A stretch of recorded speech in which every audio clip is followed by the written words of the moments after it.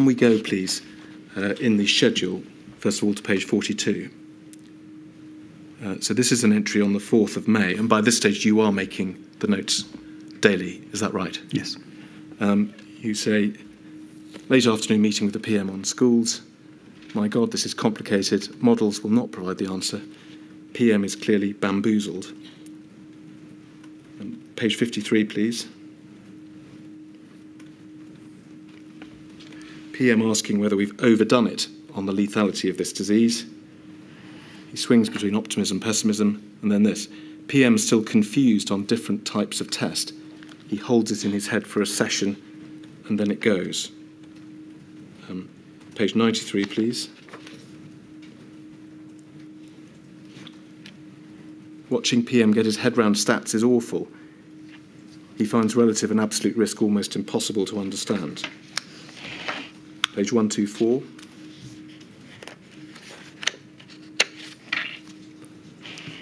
PM struggled with whole concept of doubling times, just couldn't get it.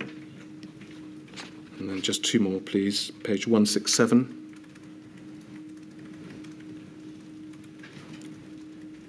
This is from later in the year, September.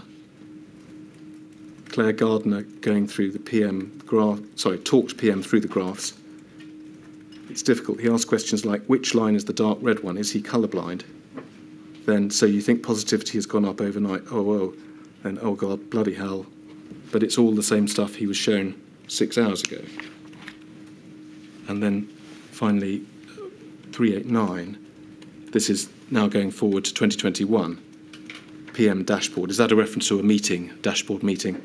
Yes. Taken through the graphs, real struggle to get him to understand them. So the question then, Sir Patrick, is those paragraphs of your statement that we looked at. Yes, you talk about sometimes needing to repeat things and needing to explain things in detail. Help us and tell us if this is an example of passages that you no longer want to support. But the message that we get from these repeated entries appears to describe something, at least as far as the Prime Minister is concerned, more serious, a repeated failure to understand graphs, scientific concepts and so on, forgetting things that had been explained to him only a few hours earlier repeatedly. Was there a more serious problem with him than that which you describe in the witness statement? Well, I think I'm right in saying that the Prime Minister at the time gave up science when he was 15.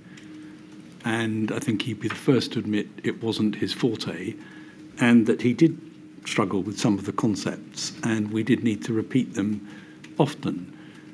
I would also say that a meeting that sticks in my mind was with fellow science advisors from across Europe, when one of them, and I won't say which country, declared that the leader of that country had enormous problems with exponential curves, and the entire phone call burst into laughter because it was true in every country.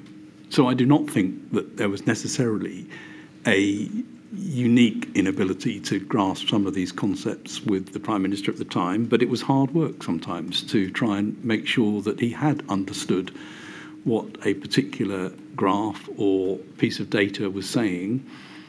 And I'd learned from a number of meetings, including around climate, where there were certain things that would catch his eye and would work for him, and other things that wouldn't work for him. So there were ways of presenting the data that allowed him to get better access than others. Mr Johnson, it hardly needs saying, was the man who was making decisions that had incredibly broad impacts on the whole country. And it was critical, was it not, that he did understand the advice that he was being given? Yes. We've been talking so far about the need to repeat advice sometimes, or to, as you say, use particular techniques or tags to help him understand matters. Was it ever the case that you had the impression that despite repeating things or despite explaining things in a particular way, he actually had completely misunderstood some of the advice that you'd given him? It's possible, but I think certainly when I left a meeting, I would usually be persuaded that we had got him to understand what it was we were trying to say. But as one of the extracts showed that you put up there, that 6 hours later he might not have remembered what was in that presentation. So I can't be sure that he kept it in his mind all the time as he was going into whatever the subsequent meetings were that designed policy.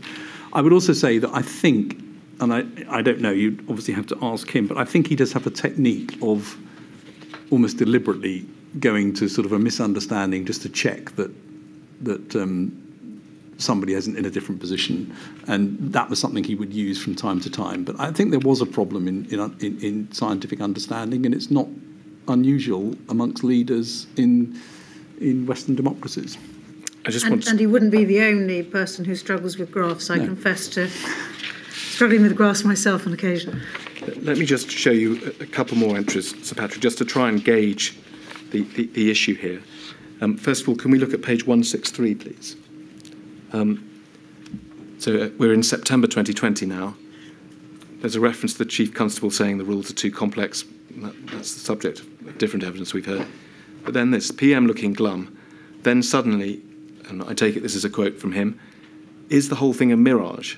The curves just follow a natural pattern despite what you do. Incredulity in the room. The whole meeting carefully manages the PM. Is it always like this? Is that an example perhaps of him just being provocative, or did that demonstrate just a fundamental misunderstanding? It was a point that he raised on several occasions, and he would look at the peaks of waves of infection and ask, are the interventions we're making doing that, or is this what would have happened anyway?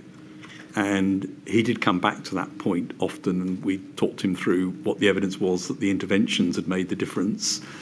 And of course it is true that at some point the peak will come down, because at some point public behaviour changes, the number of susceptible people changes, the amount of immunity in the population changes. They do go up and down, but the point was that clearly these were being manipulated down by interventions. Just before we leave this entry, you see the last sentence there, and notes that we're now in September. CMO still keeps offering a slightly slower path. We've talked already about the caution that Sir Chris had in March. It looks as though you're recording a similar issue later in the year. Was it something that continued? Well, I think the point in brackets is important. I think this is wrong, and said it. And Chris and I discuss this sort of thing often. I still think that he, as the Chief Medical Officer with a public health accountability, was right to raise the problems associated with the measures being taken. And that appropriate caution, I think, was useful. And it was very helpful for the two of us to be able to discuss that and understand why we were in positions of either greater or slower pace on some of these things. I think it's appropriate. One more of these references, please, page 190. So it's very much the same time, September of 2020. You record that the Prime Minister had come back from the Battle of Britain Memorial Service, distressed by seeing everyone in masks, and then this starts challenging numbers and questioning whether they really translate into deaths. Says it's not exponential, etc., etc. Looked broken, head in hands a lot. Is it because of the great libertarian nation we are that it spreads so much? Maybe we're licked as a species. We're too shit to get our act together. He doesn't seem to have been the easiest of decision makers for you to provide scientific advice to, Sir Patrick. It was difficult at times, and this is an example of where I suspect in this meeting I would not have tried to get across too many scientific concepts. Would have waited for a better opportunity to do so and to have spoken to some others. As you mentioned at the outset, you had worked with other decision makers, Mrs May. Was this reception of scientific advice that you were providing something you were used to, or was it out of your experience? Well, Boris Johnson and Dominic Cummings were extremely keen to get scientific advice. So they had I would say, a disproportionate interest in getting science advice, but as you can see, it wasn't always easy to provide it in a way that was understood and actionable by the Prime Minister. And I don't think, I mean, I doubt that the sorts of things described in here are terribly surprising to most people. Just before we leave this, I want to add in one extra factor, which is, of course, we know the Prime Minister was unwell for some period, sort of March, April time in 2020, that the extracts I've shown you do have some in that period, but as we've seen also later. Is that a factor that we need to bear in mind with all this? I think there was a period, and I described that, when I think he was really unwell and was unable to concentrate on things. When he came back, he eased himself back into things over a few weeks, and thereafter I think there was no obvious change between him and what he was like beforehand. Yeah. It seems that this policy of transparency did indeed create this type of chilling effect with SAGE itself during the pandemic. If we can go, please, to the schedule and look at, I think it's 3 references. Thank you. First of all, this one. We're in June 2020, and you write, you refer to a paper from number 10. You say someone has completely rewritten it. They've just cherry-picked, quite extraordinary. And then, for our purposes here, note apparently Simon Case. I'm afraid I can't now remember whether at that point he had. No, he wasn't. He was a permanent secretary within the Cabinet Office at that point. He hadn't become the Cabinet Secretary. Simon Case said, "Don't bring new schools advice questions to SAGE as the minutes get published."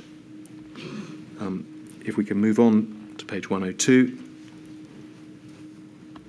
Another note, Secretary of State for Education says, "Don't ask SAGE as minutes get published." And then moving forward a few months, both of those references were in June. If we can move forward to page 253, please, we're in October. On a similar theme, apparently the Cabinet Office, so not the Department for Education, but the Cabinet Office, now cautious about putting things to SAGE because we publish it all. That's a very bad outcome. Well, it is a bad outcome, Sir Patrick, and I just want to ask for your reflections on where the balance is. I mean, it's for all the reasons you've given, there's a lot to be said for publishing the minutes. But on the other hand, if the consequence of publishing the minutes of an advisory body is that its customers don't come to it for advice anymore, yeah. Isn't that something of a at least mixed situation? If I may just, on the very first one you read out about somebody rewriting the science, that was an internal paper in Cabinet Office, and that rewrite never went anywhere. Right. So that I think is not. But this is a very important question, and there is no doubt that DFE took this view at times, and Cabinet Office, there was an alarm that might happen. I don't think in the end it stopped us doing anything on schools that we wanted to do, but it did mean we sometimes didn't get precise questions. I do think it's a problem, and I don't know what the answer to it is, but I believe there is a cultural issue which can be overcome, which is the more the principle is accepted that the evidence is published, not the advice, not the policy position, but the evidence is published, the better government decision-making would be.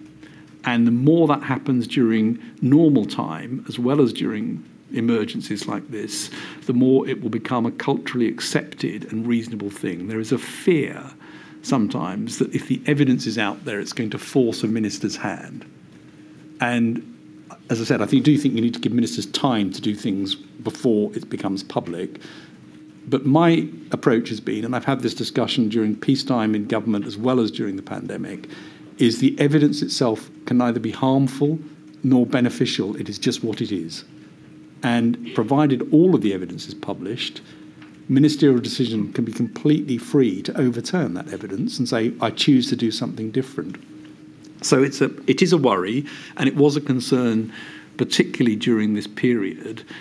But I don't think the answer is to reach for more redaction or more secrecy around this. I think it's to get into a normalised position where evidence publication is seen as the right route. Sir Patrick, you emphasise evidence in contrast to advice.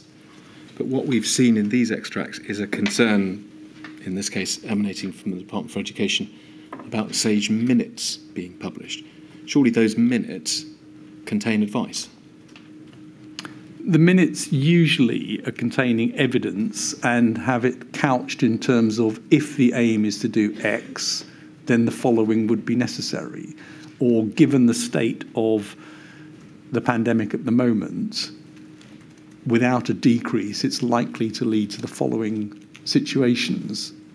It is usually not the case that it's giving direct advice on precisely what the science is suggesting a minister should do. Mr. Patrick, we don't want to split hairs about this, but thinking about the practical situation that, in this case, the Department for Education seemed to have been in, the thought process appears to be, we have this policy that we're considering, why don't we ask SAGE about it? One reason not to ask them about it is that if we do, their minutes will record their discussion, and you can call it evidence if you like, but that anyone reading it will see, if this is the view they took, that they think it's a bad idea. And that will mean that if we go ahead with it, people will criticise us. I mean, that's the problem, isn't it? It is the problem. And again, I think the more you focus on evidence rather than advice, the easier it is. It is a problem. I don't know what the answer to it is. My instinct is that greater transparency is helpful all round. And my experience from the pandemic was that in the end, none of these came to be a problem. In other words, DfE did try and not bring things to SAGE. We overcame that, and they did in the end bring them, and we also did work on it. So they were bumps in the road, they weren't blocks. And I think Stuart Wainwright laid these sort of pros and cons out very nicely in his evidence. I would not wish to see less transparency of the science evidence. Let me ask you briefly, if I can, about a similar but slightly different issue. Here we're discussing the question of whether SAGE were asked at all about issues. There's another issue which emerges from the notes where SAGE were asked, but their advice was either ignored or even apparently attempts made to change their advice. Can we look at some entries in your schedule, please? First of all, page 56. So here we have your comment that we've been excluded from the PM's strategy meeting. Chris Whitty, no doubt, is sure that it's because the Economic Secretariat in the Cabinet Office want to be able to present things about reopening without us contradicting them. So perhaps that's, in fact, a little like the other ones we were looking at. Page 94, please. The 2-metre rule meeting made it abundantly clear that no one in number 10 or the Cabinet Office had really read or taken time to understand the science advice. Quite extraordinary. Page 98, please. Number 10 pushing hard on releasing measures. They're pushing very hard, and then this, and want the science altered. We need to hold on to our hats. There will likely be a second peak. And then lastly, page 112. In the economics meeting earlier in the day, they didn't realise CMO was there, and the Chancellor said, it's all about handling the scientists, not handling the virus. They then got flustered when he chipped in. So a collection of entries, all of them, to be clear, in terms of date, around sort of May, June, July, reopening in 2020. The common theme is that either SAGE is being ignored, or it's not being asked, or even a suggestion that the SAGE scientists should be handled in some way, or that their advice should be altered. Help us, was there a feeling, perhaps particularly at that time, that perhaps you weren't being asked for your advice in good faith? I think there were definitely periods when it was clear that the unwelcome advice we were giving was, as expected, not loved. And that meant we had to work doubly hard to make sure that the science, evidence and advice was being properly heard. Now, it doesn't surprise me that there were meetings that we were not included in. That's normal. We were, as I said, in number 10 probably for 45 minutes or an hour, and there were things going on all day and political decisions as well. So it's not surprising that we were not invited to things sometimes. And it definitely is the case that there were times when, because we were giving unpalatable evidence and advice, people would rather not hear it. And I think that probably is a normal part of politics, and our job was to make sure that we weren't in the politics. We were continuing to make that advice as heard as we could make it. Did you, and this I now ask for your view on reflection, not writing your notes late at night, but did you feel that you were in some way being manipulated or handled, or that your advice was, people were asking you to change your advice? Well, I don't think anyone, well, I know nobody actually got us to change our advice. I mean, the example of somebody maybe putting pressure on us to do it, we wouldn't do. And I think there's a WhatsApp exchange you've got where Matt Hancock asked me to change something, and I say, no, we're not going to change our advice, because that's where the evidence bit comes in, that you've got to at least see that, even if you disagree with it and you don't want to do it. But I'm absolutely sure, because politicians are politicians, that there were attempts to manage us and make sure that we were not always given the access that we might need. But I think overall, we actually managed to get through all of that and make sure that the advice and the evidence was heard. So I don't know what damage it did, and I'm not sure exactly what I'd recommend for the future on that, because it seems to me that's partly the nature of the way the political system seems to operate.